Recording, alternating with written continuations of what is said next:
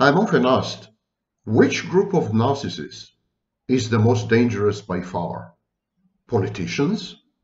No, I say. Politicians have to work in coalitions with allies. Their behavior is constrained by multiple factors within the state, within the party, within their constituencies. And this applies even to the most extreme and egregious dictator. So how about YouTube influencers who spread misinformation and nonsense online? Yeah, they cause damage, definitely. What they are doing is wrong.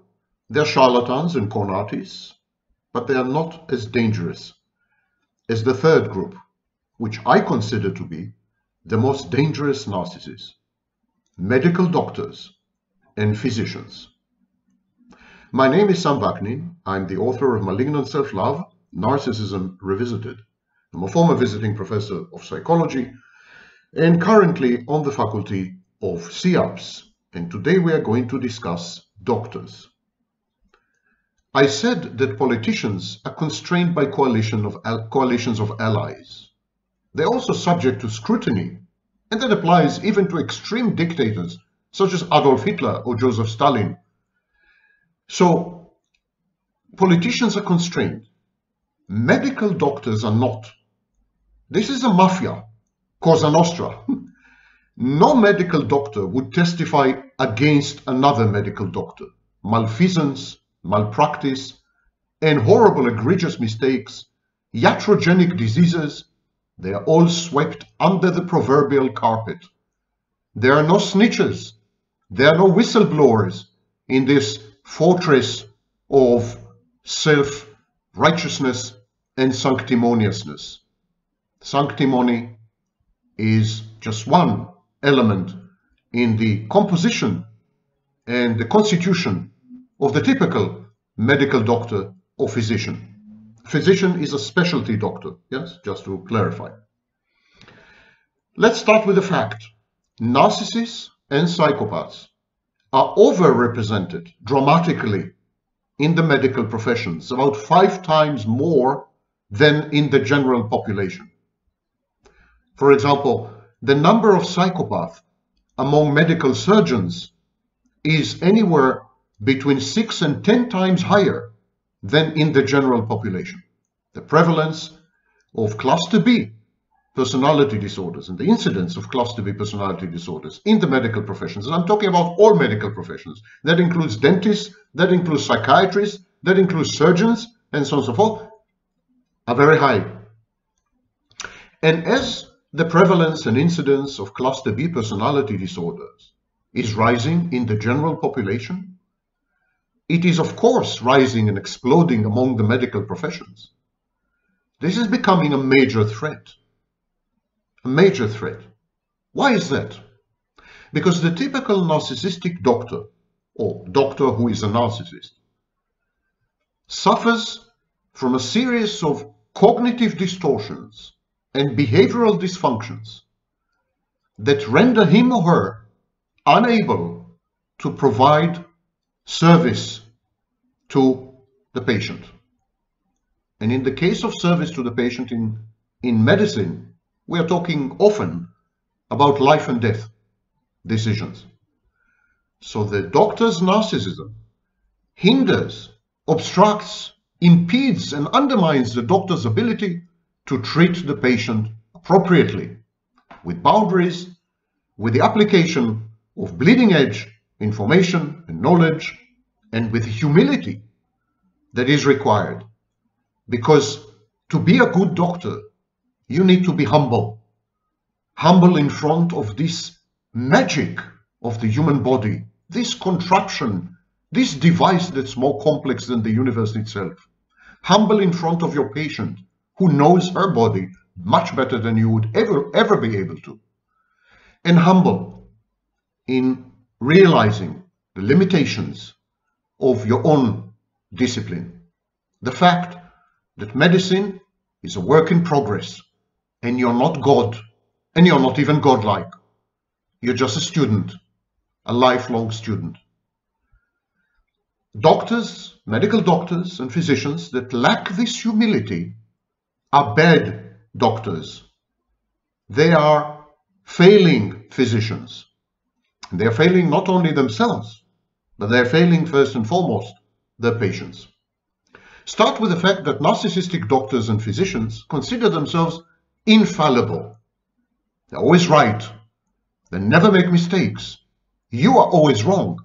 Their colleagues are always wrong. Everyone is always wrong. They always get it right. This infallibility, which used to be reserved only to the Pope, is a major problem in medicine. Because in medicine, you must accept that you are fallible, that you are human, and errors are human. Making mistakes defines being human. Trial and error. So if you refuse to acknowledge your ability or your propensity or your capacity to make mistakes, to get it wrong, then you never learn. Not only do you never learn, but you apply the wrong diagnostic procedures and the wrong treatment modalities to your patient, ending up making your patient's life and health much worse. How many doctors, medical doctors and physicians and psychiatrists and so on have you come across who have admitted to you openly, I made a mistake, I got it wrong? How many? I think I've come across one, and I'm 63 years old, and I've dabbled in medicine, and I've moved in medical circles for many decades. One in 14 countries. The next thing is narcissistic doctors, medical doctors, like all narcissists, confabulate. When they have a memory gap, when they fail to recall something, when they don't know something, and so on and so forth, they simply invent on the fly. They come up with a story, with a narrative, with a concoction, with a piece of fiction, and they imbue it with the power of a fact, an indisputable fact. You cannot challenge this confabulation. You cannot observe it critically. You cannot analyze it. It's not allowed. The doctor's confabulation is the word of God handed down to Moses on the Mount of Sinai. Whereas the typical narcissist confabulation is open to challenge and usually easily undermined, the medical doctor's confabulation is a double-edged sword as far as the patient is concerned. Because if the patient were to challenge the confabulation, that would create bad blood between the patient and the doctor. There is a power asymmetry between patients and doctors. Doctors, medical doctors, can harm the patients. Patients can rarely harm the doctor, unless they resort to violence, in which case they get arrested. So a doctor's confabulation is a major problem because it obscures the truth and leads both the doctor and his patient or her patient down the garden path in a trajectory that is further from health than before and ends usually in a calamity. Doctors, medical doctors and physicians never admit to ignorance. Many of them, not all, but many of them, are resistant to learning. And I'm not talking about learning from textbooks, learning from the internet, learning from scholarly publications, and learning from other colleagues. I'm not talking about this. I'm talking about learning from life, learning from patience, learning from one's own mistakes, having first acknowledged them. The process of learning involves humility, humbleness, eating humble pie. The process of learning is admitting that you are not perfect and that the sources of learning are everywhere and that you should remain attuned and open-minded. And many doctors are incapable of doing this. They're resistant to learning. They are stuck in their old rut and old ways. And when they are ignorant of something, they would just lie. Simply, they would invent some nonsense and they would insist it's accurate and correct. This is very difficult to do in the age of the internet, but it's still a very dominant behavior among doctors, medical doctors, and a very typical narcissistic defense. The narcissist is omniscient, all-knowing. Narcissist doesn't need to learn anything. The narcissist is the reification of all knowledge. The narcissist is the embodiment of all wisdom. Narcissist is God. And so the narcissist is never ignorant. The narcissist's confabulations, the narcissist's inventions, the narcissist's hypotheses, they're as good as facts. And you should never challenge them. Consequently, many medical doctors never seek advice and never even bother to gather information. Many of them never read articles, never go online, never participate in forums, never attend conferences, never engage in continued education, and never ever admit to a colleague, let alone a patient, that they need help, that they require some tips, some direction, some guidance, or, heaven forfend, some mentoring. This is hubris, this is haughtiness, and this is an outcome of the cognitive distortion known as grandiosity. Because I'm divine, because I'm a deity, my knowledge is perfect, and I'm able to come up with all the advice and all the stratagems and all the strategies and all the coping mechanisms necessary. I don't need anyone. I'm utterly self-sufficient and self-contained. Now, when your profession is about dealing with life and death, when you truly have godlike powers at your fingertips, when your decisions could mean the difference between survival and extinction, it's easy to believe that you're God or that you're godlike. There is no psychodynamic distinction, no psychological difference between serial killers and medical doctors. They both can take life away. Of course, medical doctors are motivated by healing. They want to heal. They want to give life. But they want to give life for the very same psychological reason that the serial killer wants to take life. They want to feel like they are gods, like they are divinities, like they are some kind of ancient primitive deities. And they expect human sacrifice. They expect you to sacrifice your dignity, your self-respect, your critical thinking. They expect you to suspend your individuality when you cross the threshold into their clinic or office. They're in charge the way parents are, and you're being infantilized and regressed. As an infant, you have no right to dispute the doctor's judgment, to ask questions, to demand explanations, to search for information on your own. You have no right to do any of these things.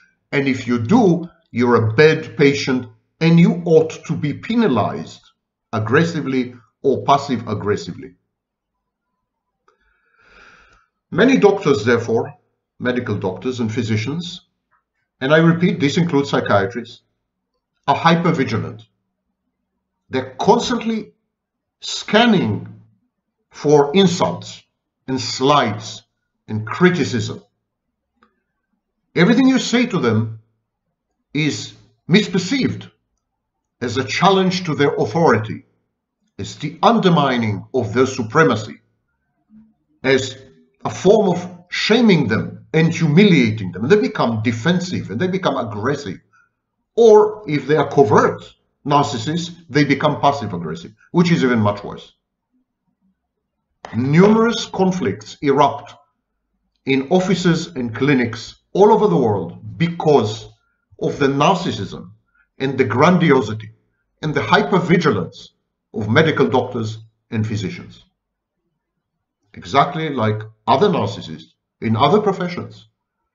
They are hell-bent on preserving and maintaining their self-image and self-perception as perfect, immaculate, untouchable, immune, godlike. And any hint that they may not be any of these things is considered to be bad taste, a declaration of war, casus belli. They're very belligerent. Many doctors are very, very belligerent and vindictive. Vindictive doctors is a pandemic. It's a pandemic. as the number of narcissistic doctors increases, in line with the increase of narcissism in the general population, we are seeing rising rates of vindictiveness. Vindictiveness need not be conscious. Vindictiveness need not be premeditated or intentional. It could be passive-aggressive. It could be unconscious. But it is when the doctor gives suboptimal treatment to the patient, when the doctor subjects the patient to unnecessary diagnostic tests and unnecessary treatments. It's a way of getting back at the patient for having dared to display personal autonomy, critical thinking, independence, which doctors hate, absolutely detest, because doctors, medical doctors and physicians, and here I'm talking about like 99% of them, are patronizing. They are condescending. They have a God complex. Their attitude to patients is demeaning and degrading. The patient is a supplicant, a beggar, and beggars cannot be choosers, of course, are not allowed to challenge or to doubt their benefactors, the medical doctors. Medical doctors and physicians regard every query, however innocuous, however benign, however tangential, every query as narcissistic injury, as a direct confrontation, as a challenge to authority, and they declare themselves infallible owing to their authority. This is known as a fallacy. It's a logical fallacy. You should never take something for granted just because it emanates or comes from an authority. You should check things. You should verify things. You should do your own research and homework, which I always encourage you to do, by the way. That's why I provide literature lists at the end of in the description of my videos, because you need to do your own studies and form your own opinions. Definitely medical doctors and physicians are more qualified than you are in the technical sense. They know the body better than you do. They have vast repository of information and knowledge, structured and otherwise, which you could not hope to gain in a single meeting or 10 meetings. You do have to respect their experience, their learning and erudition, studies. Absolutely, you have to respect all this. But this does not mean that you have to suspend any dimension of your personality. This does not mean that you have to negate yourself in some way. You are an interlocutor and an equal partner of your medical doctor or your physician. You have a right to ask time and again until it's 100% clear to you. You have a right to research and challenge the doctor's assertions, some of which invariably and inevitably are dead wrong. Do not hesitate. And if your doctor reacts with indignation, rage, sulking, change your doctor. That's a narcissist.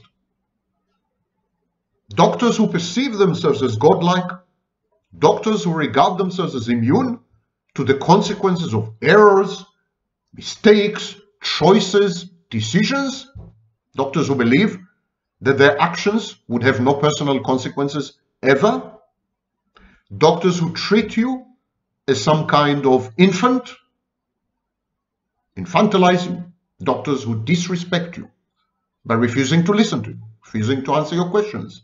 Walk away. Walk away. Find another doctor. Never mind what reputation the doctor you're abandoning has.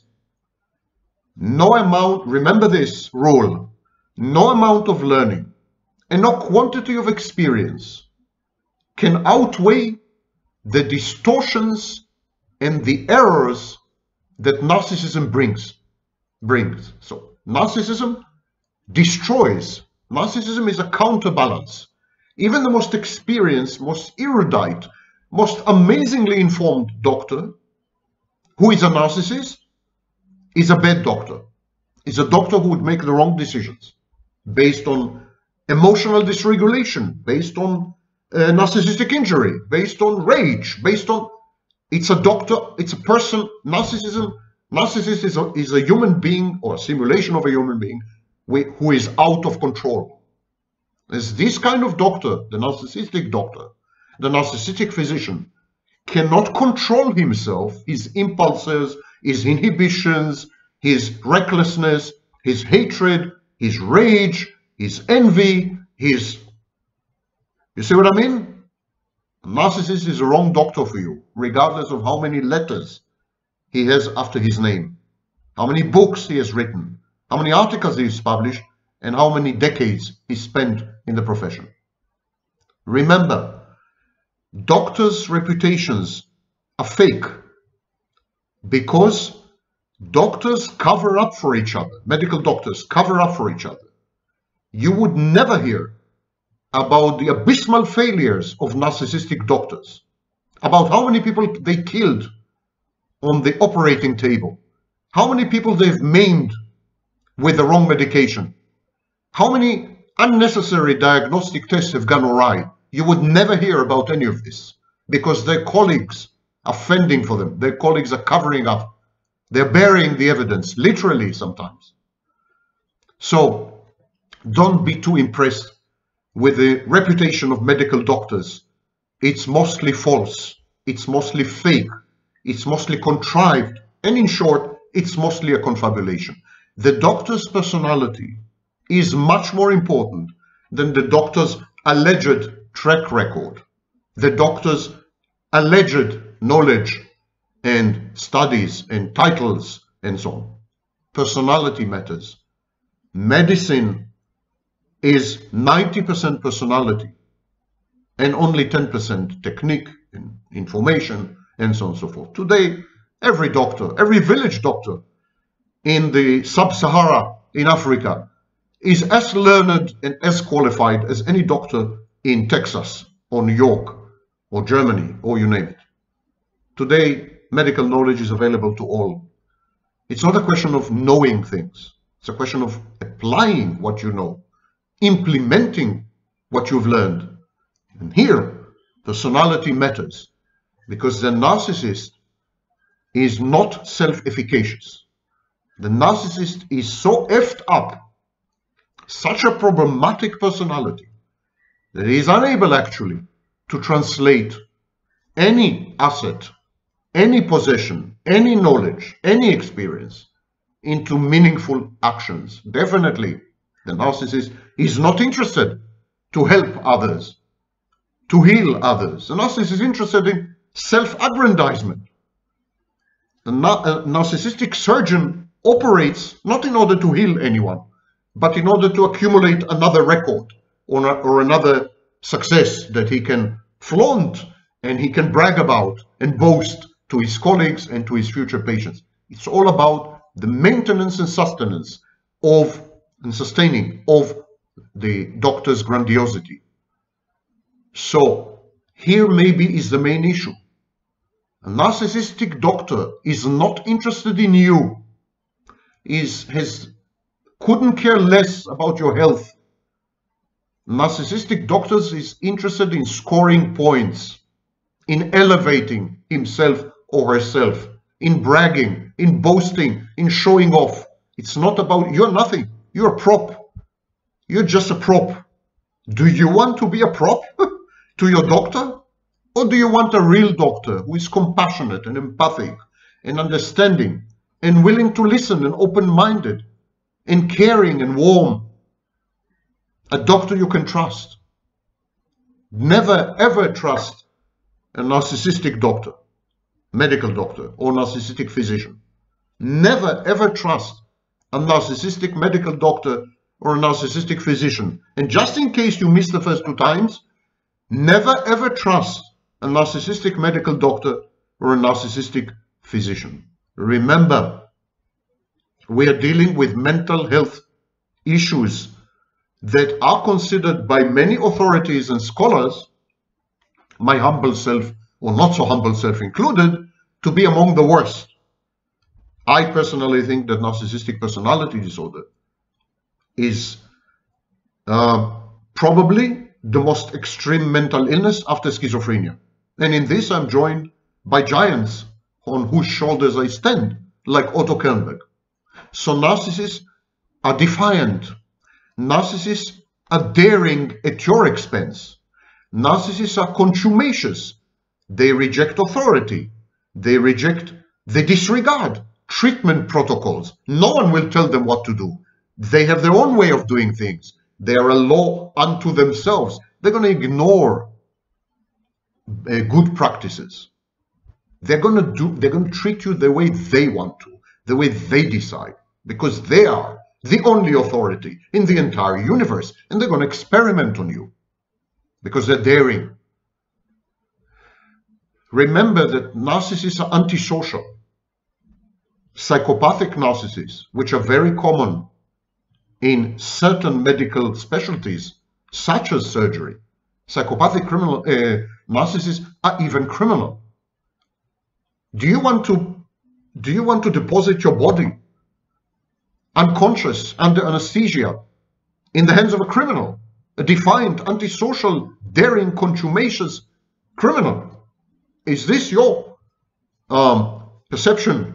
Is this your idea of taking care of yourself and improving your health?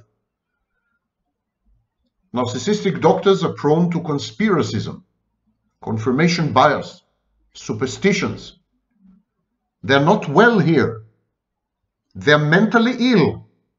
You could be mentally ill and a medical doctor. You could be mentally ill and a physician. You could even be mentally ill and be a famous medical doctor, an authority physician, but you are still mentally ill, and when push comes to shove, this kind of doctor, his mental illness takes over, and you can forget all his learning, all his experience, all his publications, all his braggadocio, all his aura, all his godlike and god complex. You can forget all this. This is the critical moment his mental illness takes over, especially if you dared to pretend that you're somehow involved in the process of your own treatment, because you should never. He is superior to you. He is God. Who are you? You're nothing. You're a prop. Shut up. Narcissistic doctors, medical doctors and physicians objectify you. They make you into an object. And they don't hesitate to gaslight you. Gaslight you if they are psychopathic, within a fantasy space, which is essentially cult-like. Narcissistic doctors create cults, and you as a patient should belong to this cult. Belonging to the medical doctor's cult is a precondition for being accepted or received by the doctor. A medical doctor would not see you if you don't kowtow, if you don't sacrifice, if you don't admire and worship him. It's a fantasy space within which the narcissistic doctor derives his grandiose self-perception from. And psychopathic ones, or psychopathic narcissists, malignant narcissists, would gaslight you. They would dispute your perception of reality. They would rewrite history. They would imply that you are crazy, that you are unstable. They would go even as far as introducing a psychiatrist in order to ascertain that you're not crazy, you. And even if you know that this doctor has committed an error, mistreated you, destroyed your health, they would bring other colleagues to testify that they've done nothing wrong.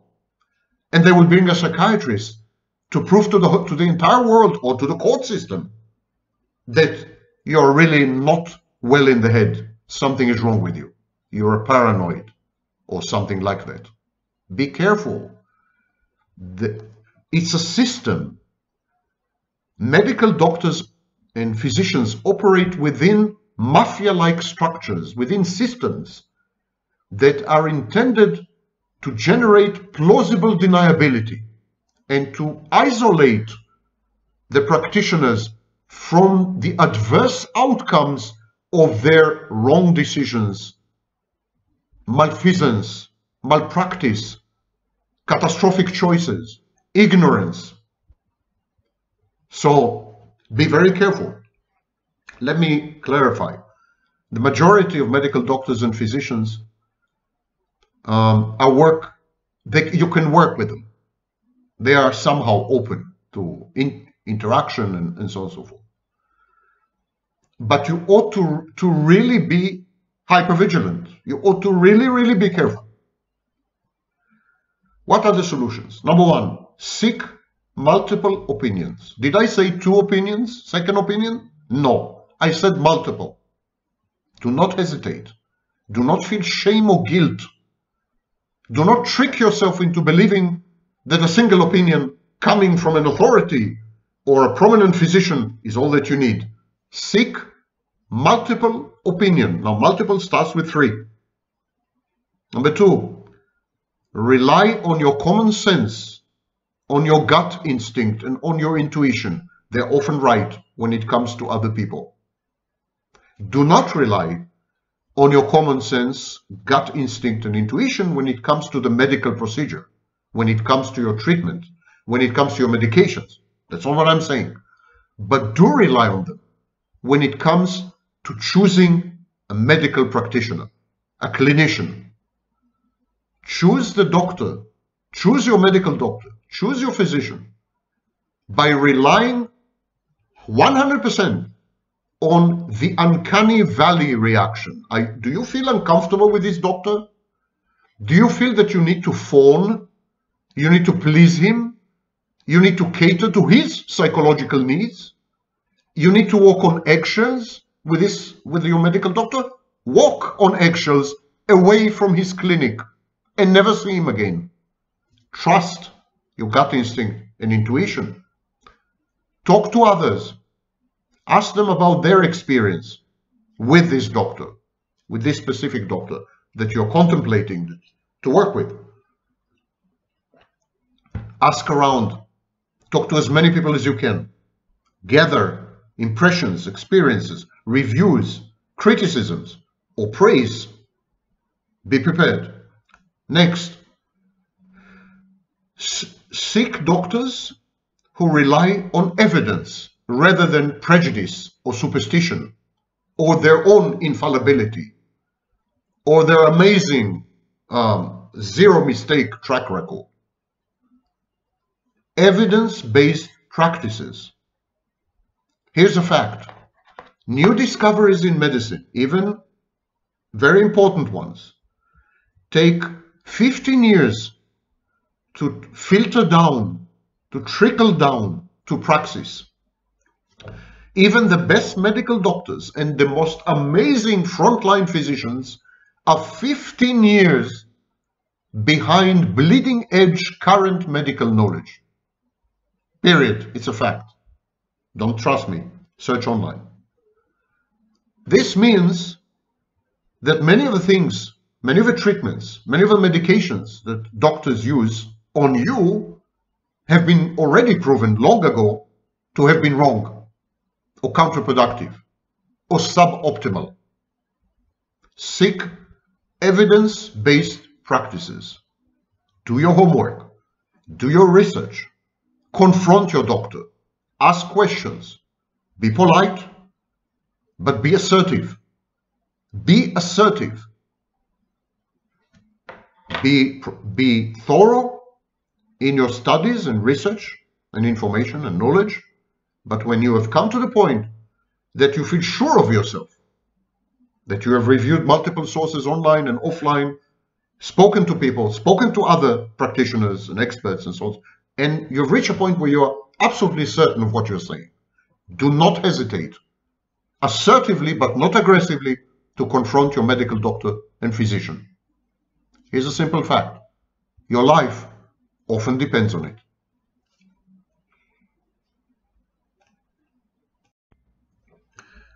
The other day, I watched a Hungarian movie, wonderful Hungarian movie, titled Semmelweis.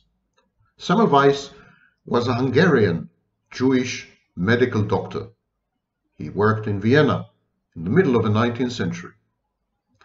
At that time, many women were dying at childbirth from an unexplained fever which took over their bodies, destroyed it from head to toe.